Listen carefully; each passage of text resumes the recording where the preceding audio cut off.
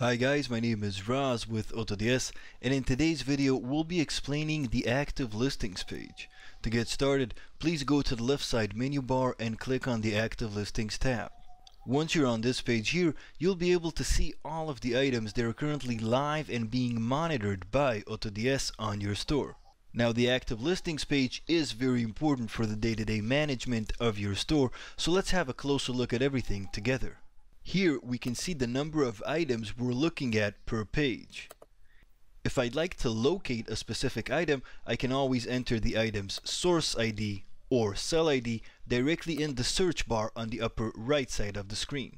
You can of course use the title or any other keyword that you would like.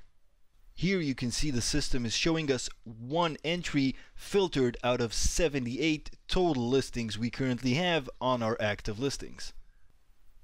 Once you've located the item that you'd like, you can click on the short edit icon next to the item. This will show you additional listing information. Here you can see and edit the break-even and profit settings, and further down we have additional item information and editing options. You can of course end the listing, remove it from monitoring, and go directly to full item edit. Of course, a separate video explaining short item edit and other actions from your active listings page is available on our help center on AutoDS.com. Next, I'll click on the columns customize option. Here I can set what data columns I'd like to see on my active listings page. Let's add the variation ID and the item supplier.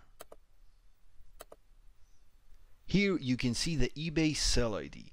This is the actual number for this listing on your eBay store. Right next to it, we'll have the source ID. This is the item ID from the supplier site. In this case, we can see the supplier is Amazon, as the item ID is an ASIN, an Amazon Standard Identification Number.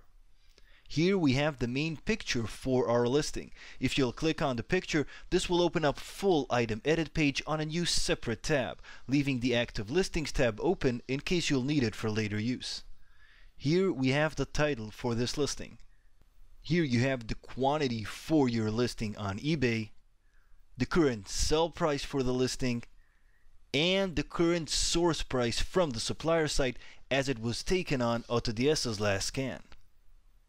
If we scroll further to the right, here we can see the number of times we've sold this listing.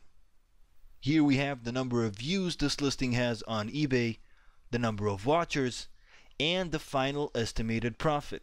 Now, of course, this profit calculation is based on your profit and break-even settings for the item. Here we can see the upload date for this listing. If I'll click on the top of the column here, I can change the order of display to show me oldest listings on top or newest listings on top. You can of course click on any of the other icons to change the order of appearance, showing you high to low or low to high.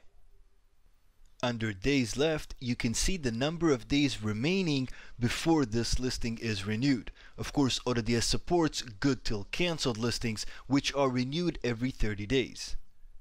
If this item was uploaded within the last 24 hours, you'll see 100 written here, but within the next day, this will change to 29 days remaining. Under OOS days, you can see the number of days this item has been out of stock on your store. Please note this is an accumulative number, meaning if I had this item for 6 months on my store and each month it was only 1 day out of stock, I would see 6 OOS days, as that is the number of days it has been out of stock since it was uploaded to my store. The DWS column will show you days without sale, meaning the number of days that have passed since this item's last sale. Of course, the setting will reset to 0 once an order is made. Here we can see the variation ID for this specific variation, the tag if you've assigned the tag to your listing, the supplier for your item, and of course the status, showing you in stock or out of stock. If I'll click on status at the top of the column, I'll be able to see in-stock items on top, and if I'll click on it again, I'll be able to see out-of-stock items on top. Whenever you have an out-of-stock item, you can always click on the Show Reason button. Here you can see that your listing has become out of stock on the eBay store, and the reason is that the item is out of stock on the supplier side. If you're not sure what is the reason for your item being out of stock, click on the yellow button right next to the item. Now let's see what else we can do. On the top of the page here, you have some additional actions. Bulk change will allow you to select one or more of your items and perform bulk change on all of them in a single action. We can of course use this to change profit, break-even settings, templates, policies, and anything else relating to your listing. Change titles is here to allow us to optimize your titles effectively. You'll be able again to mark one or more of your listings and optimize the titles without needing to go to full item edit for each one of these items. The filter option will allow you to set what items you currently want to see on your active listings. We can filter our items to show us specific suppliers, out of stock or in stock items, only items with sales, or items between a specific upload date range. If you have a big store with a lot of items, filtering your active listings and then performing bulk change on the filtered items is a very useful method of work for the day-to-day management of your eBay store. Here we have our columns customize option, which will control the display of columns on the active listings page as we've seen earlier in the video. And lastly, the sync with eBay button. The sync with eBay button is useful in case you have listings that have been ended directly on eBay, meaning this has not yet been updated on AutoDS. Please note that when you make an action through AutoDS, it will reflect on AutoDS and eBay together.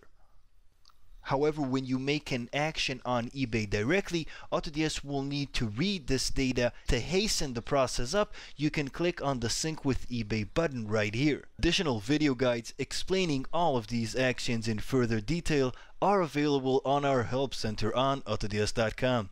I hope you have enjoyed this quick tutorial about your active listings page. Thank you so much for watching and have a wonderful day.